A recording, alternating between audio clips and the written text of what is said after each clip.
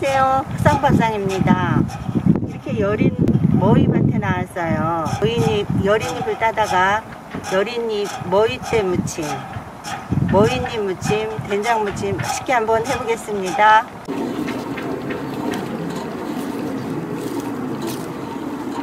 오늘은 제가 뜰악에서 이렇게 잘 나온 머위잎, 아주 여리고 좋아요. 아주 여린 이 순을 가지고 머위 쓴 된장무침 맛있게 한번 만들어 보겠습니다.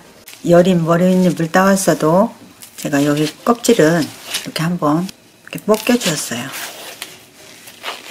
이렇게 120g 정도 됩니다. 이걸 갖다가 머위잎 된장무침, 이렇게 여린 거는 그렇게 떫은 맛이 없고 쓴 맛이 없어요. 그래서 약이라 생각을 하고 1년에 한 번 정도는 이렇게 여린 순을 가지고 된장무침 하셔서 드시면 좋답니다. 베타카로틴이 있어서 항암 효과에도 좋고 심혈관 질환이랑 뼈 건강에 너무 좋다고 합니다.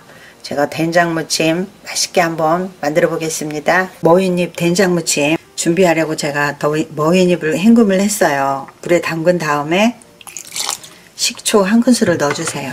여린 머위잎이라도 약간 쌉싸름한 맛이 있거든요. 이렇게 30분만 담갔다가 제가 데쳐서 머위잎 된장무침 하겠습니다. 냄비에 물이 팔팔 끓을 때 소금 한 큰술을 넣어주세요. 식초물에서 꺼내서 헹굼한 머위잎을 넣어줍니다. 시금치보다 조금 더 데쳐주시면 돼요. 지금 머위대 이게 지금 끝에는 보라색이거든요. 그래도 괜찮습니다. 드셔도. 머위대가 두껍기 때문에 시금치보다 조금 더 데치신다 생각을 하시면 됩니다.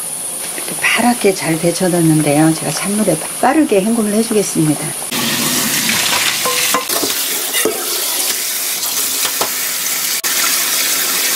씻어서 데쳤기 때문에 한 번만 헹굼을 하셔도 돼요. 이렇게 살짝 수분을 짜서 제가 무침을 해보겠습니다. 머위잎 무침에 들어가는 재료는 쪽파 2대, 당근 약간, 양파 약간, 쪽파가 머리가 굵을 때는 이렇게 한번 갈라주세요. 송송송 썰어줍니다. 채를 썰어주세요.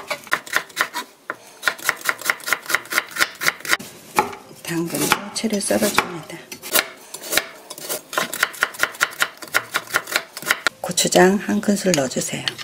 밥장 한 큰술 넣어주세요. 다진 마늘 한 큰술 넣어주세요. 깨소금 한 큰술 넣어주세요. 참기름 한 큰술 넣어주세요. 쌉싸름한 맛이 들어있어서 천연조청 약간만 넣어주세요. 멸치 액젓 약간만 넣어주세요. 양념을 풀어주세요. 집 된장만 가지고, 시판 된장만 가지고도 하실 수 있어요. 근데 저는 쌈장이 집에서 만드는 거기 때문에 약간 슴슴하거든요. 집 된장보다는. 그래서 나물 무침에 자주 이용을 합니다.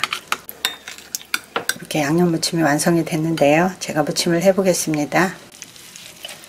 데쳐놓은 머위순을 넣어주세요. 넣은 양념도 넣어줍니다. 무침을 해주세요. 나물 무침 하실 때 수분을 너무 꽉 짜지 마시고 약간 수분 있듯이 조금 덜 짜세요. 썰어놓은 양파채 넣어주세요. 당근채도 넣어주세요. 쪽파도 넣어주세요.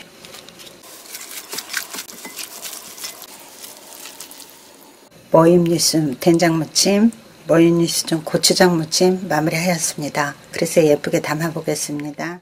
봄에 아주 연한 머위잎 된장무침 마무리하였습니다. 싹이 나오는 거는 그렇게 쌉싸름하지가 않아요. 그래도 식초물에 30분 담갔다가 제가 데쳐 주었습니다. 데쳤기 때문에 그렇게 쌉싸름 맛은 없는데 어릴 때 약으로 드시면 좋다고 합니다. 허상밥상 다녀가실 때는 좋아요, 구독, 알람 꼭 부탁드립니다. 시청해 주셔서 감사합니다. 행복하시고 건강하세요.